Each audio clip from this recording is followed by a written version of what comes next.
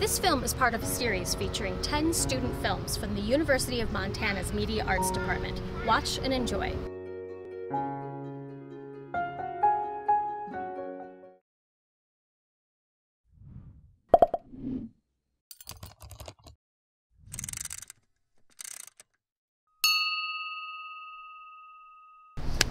My name is Dan Molloy. The film's Closed Door Open, and it came about after years of kind of just observing people and just kind of noticing through our daily interactions that we're constantly auditioning for something.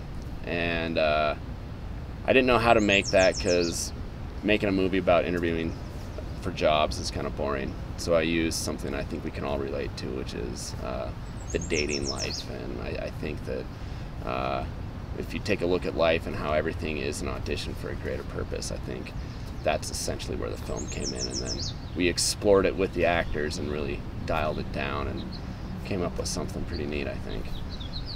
With him being solo, I mean, it's kind of him looking out over the horizon of this world of possibilities, and then going back into this idea of everything being an audition. It was kind of my idea that I came about, that the only time we're truly ourselves is when we're by ourselves.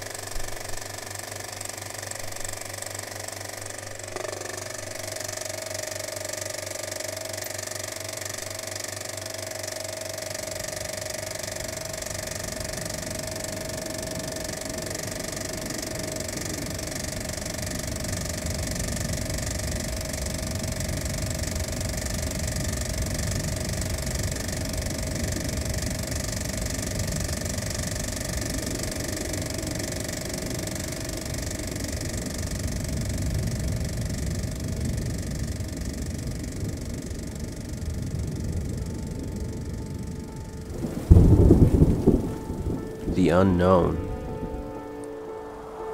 is not as comforting as it once was.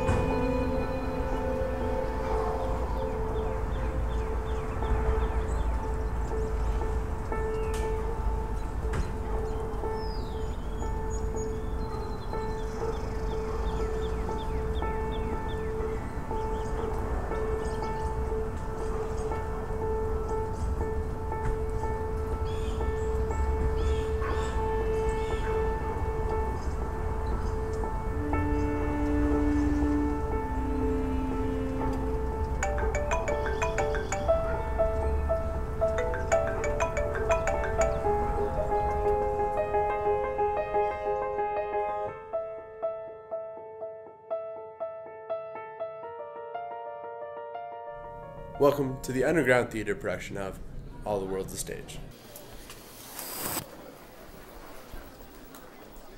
Who is that? Life is a series of auditions and rehearsals, and it feels like it's building up to a larger production.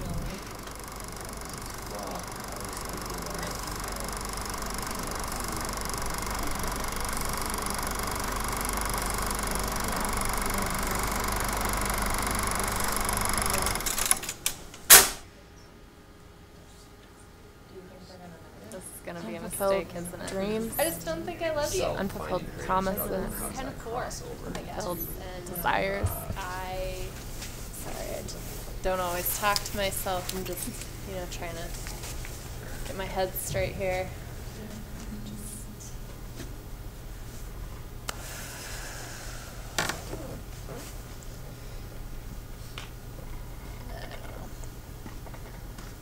Hey. Hey. You talking to yourself? No. It sounded like you were talking about me. No. Oh, which one? Oh, just the poor and doesn't have a car. Oh. I thought I heard something like that. No, I was just kind of trying to think of, like, you know, the different characters, how it's like security versus fun, and I was just kind of making stereotypes. Oh, okay. Did that make you feel shitty? No, it was just familiar. It's my inner monologue most of the time. Like you don't want to be with the poor guy? Well, I don't, but no. Like I'm telling myself. A hot guy that'll just take you home at night. I mean, that would, you know. Jesus Christ, what are you guys doing? Are you guys ready for tonight or what? Yeah, we were going over lines pretty much. Pretty much. Yeah, I've heard that one before. All right, well, see you guys in 45 minutes. Okay. What scene are we doing, actually? Well, I don't know. We'll start with the easy stuff. You guys breaking up, quote unquote. How about that? Sweet. All right. Okay. See you. Wait. Okay, I should go get ready. Okay. Okay. Awesome. Okay.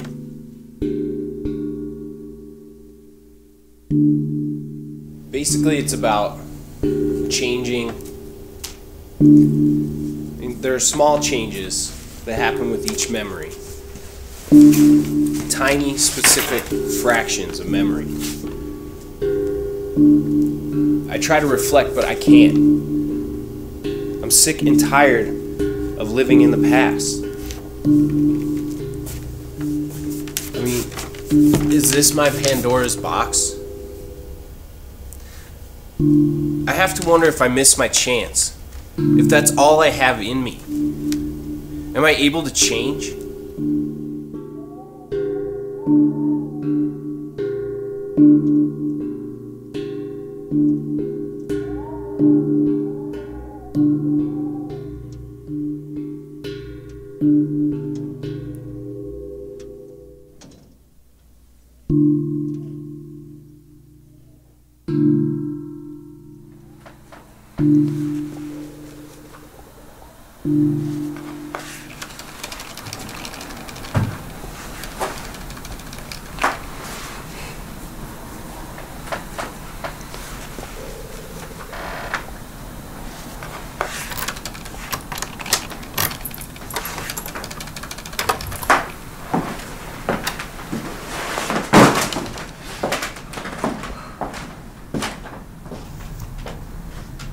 What is it about Tara's character that is giving off a sense of struggle? Sure. Well, yeah, I mean, I think that's totally important for me to think about, because in order to fall for her or be involved with her at all, I've got to have some sort of empathy or some sort of, you know, even if it's just illusion, but I think that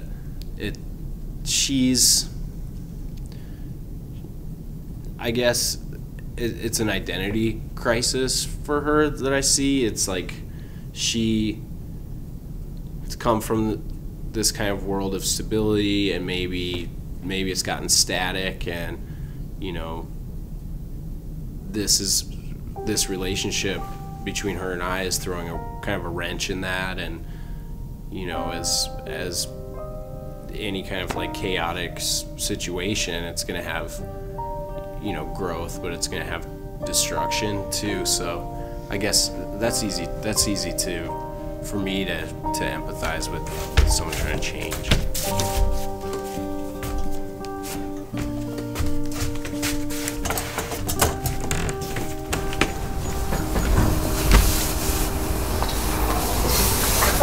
Let's get this side. Switch. Oh, I like this. This is good. Feels pretty comfortable. What is this sleep? Late. What? It's late night. It's early. Well, reset. Hey guys, we appreciate what you're trying to do, but we're trying to run a scene, so if you could wrap it up. Does that make sense? Because this has happened. This has happened in your reality. Like that, or? Well, like you haven't done this before.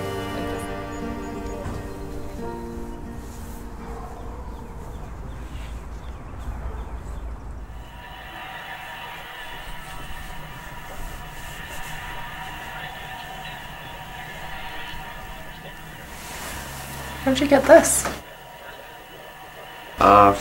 From my dad, actually. Yeah, it doesn't really come off.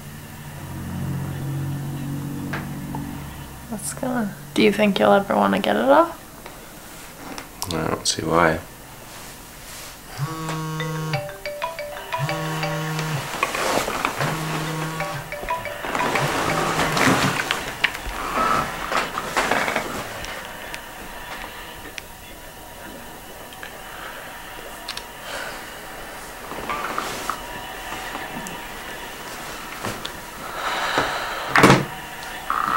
God damn it.